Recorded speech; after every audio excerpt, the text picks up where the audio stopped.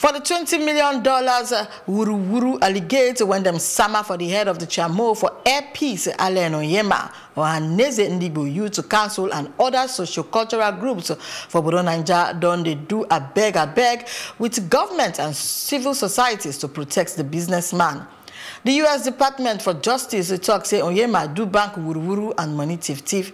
Then somebody accused for the businessman head say he moved more than $20 million from Naija through United States bank account for one waka of wayo document when them take it by aeroplane them. Although Onyema don't say in hand no they allegate when them summer for in head, and then say the U.S. government don't give arrest warrant for the 56-year-old businessman.